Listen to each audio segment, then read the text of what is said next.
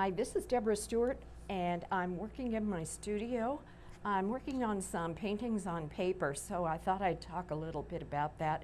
This is something that I do frequently before I start, say, a larger canvas. I have 3 big canvases that I'm going to be starting pretty soon, and I had an idea on a color that I wanted to do some green paintings. So I needed to work out what kind of green, what's going to go with the green, you know, all of those things. And so I'm just showing you some things that I frequently do before I start paintings. And thanks for watching. Well, I've got my book out here that I practice mixing paint on. And I'm going to start mixing some greens. I've already mixed some greens in my book that I'm going to go back and take a look at, but I have in mind that I want to do a green painting of some kind. So that's what my intention is, and I'm just going to play around with some possibilities, some underpaintings of different colors, a little bit of Viridian. Going to try and mix some Viridian with some other colors, with some black, with some brown, have some mark making. So, you know, I just like to do this kind of thing, before I start anything. I'm just kind of a process of searching around for different ideas and what I want to do. So I really love this color, which is this F&W Antelope Brown ink. So I'm going to put a little of that down. Oh, I just love this. I could put any color on top of that. Then I'm going to see what's it going to be like if I mix a little bit of Viridian with that antelope green. What am I going to get? There's another really nice color. That might be my underpainting right there. And maybe the plain Viridian. So different colors of underpainting, because I'm thinking about doing some green paintings. So I'll put a little bit of the raw umber now in that Viridian. And just see what I've done, see what it turns out to be. I have used, I need a nail. It's clogged. Okay, so I stuck a nail down there. There it comes. Okay, so let me try. Here's some raw umber, and maybe I will put a little bit of the raw umber in with the Viridian, which is always nice too. So I'll have to make a decision on what I want to use for this underpainting.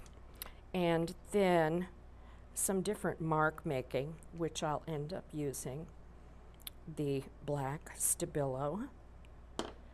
I may use this other black. This is a art graph marker. I might use that. I have a green Derwent, so I might use some of that. Some brown. You can kind of see those are the colors I'm really starting to think about. Here is another brown. I've got a few browns there. Another one of these art graph, which I think I'll add a little bit of. Let's see, there's another nice color, and almost the same as this, but a little bit different. And then the other thing I have is I have some of this Titan Green Pale, a really nice color.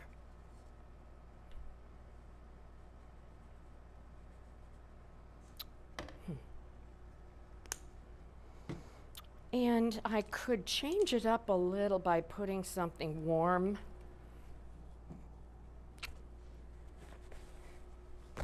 maybe I will put a little of this in here.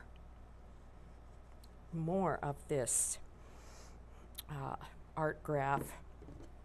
I like these a lot with pastel and even acrylic painting, because it just gives a good way to come up with some kind of an underpainting.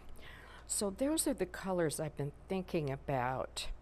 I'm gonna think about what I'm gonna start some acrylic paintings, and so then it is, what am I going to use on here to develop those paintings? So that's kind of the first thing I do before I start something, is I just kind of mess around with some paints. I make a few small sketches, and I think, what is it that I really want to do? What kinds of colors do I want to start with?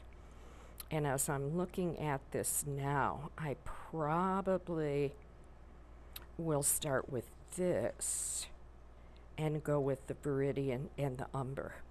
I think that those are the colors that I'm going to start with.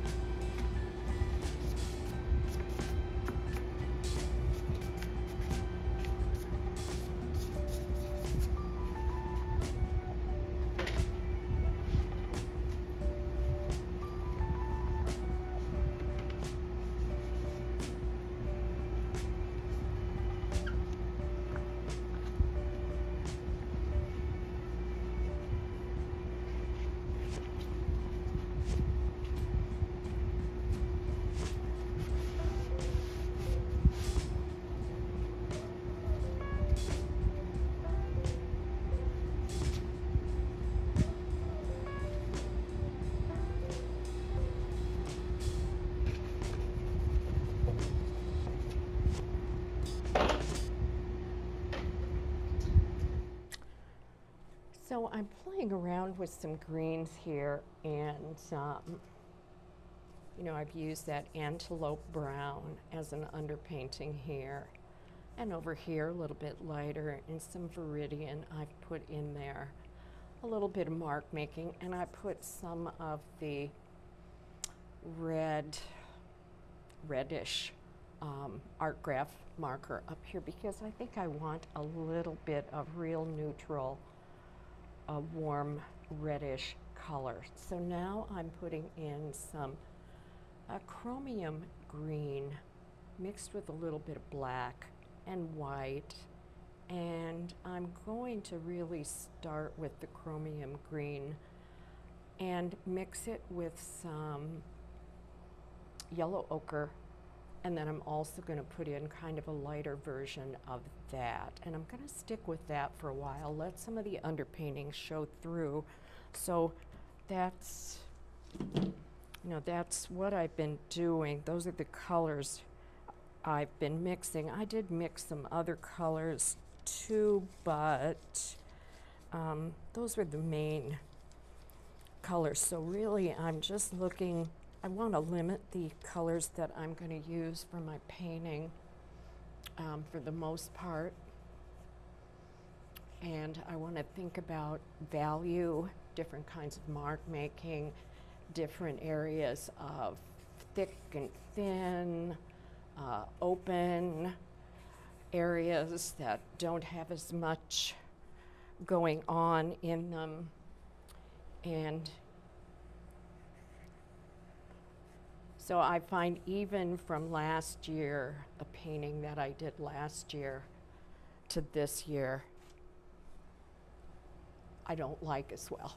And I'm getting ready to cover a couple of things up that I actually liked at this time last year, and now it's like, well, those really don't work anymore. So, because I'm after different things. So I'm after thick and thin levels of paint, washes, different marks, and more movement. And now I'm going to put in some of that lighter, actually it's a flesh ochre, so it's actually probably a paint color that gets used for portraits. But I like the color, it doesn't really matter what it gets used for. I just want some kind of a warm color with these. And see, these are all just experiments, and it's a fun way to loosen up because I don't really care what happens. It's just kind of exploring what colors are going to work, what looks good, what do I like, and if I like them, then I can put them up while I paint larger pieces, and say, well, I really like how that looks. I think I will use that.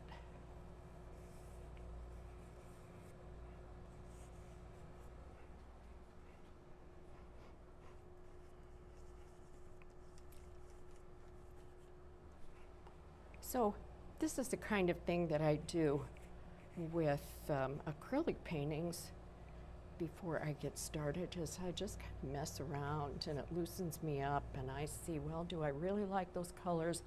Do I want to do a whole painting kind of based on these colors? And where did I get the color idea? Well, the color idea actually came from one of my pastels that I've been looking at home, and as I looked at it, I thought, boy, I really love those greens. So, and it's summer, so I figure everything around me is influencing me in these colors that I'm looking at. So that's where the ideas for the colors come from, is things that I've been looking at, things I've been paying attention to. And it's just fun to play around with things without having a plan, because I think that is how you find and discover things, is when you're playing around without having a plan as to where it is you're going. I don't think you always need to know exactly what you're doing. If that's a lot of pressure, if you feel that you always have to know how something is going to turn out. Sometimes things turn out without trying to control them so much. So anyway, this has just been an experiment on my part to look for the colors that I want to use, and I really do think I've not done a green painting in a long time, so I really do think I'm going to do a couple of 36 by 36 green paintings, and then I'm going to do a really large unstretched canvas in the same colors. So I'm going to play around with these a little bit more, but I like the color combinations, and that was really my intention on doing these.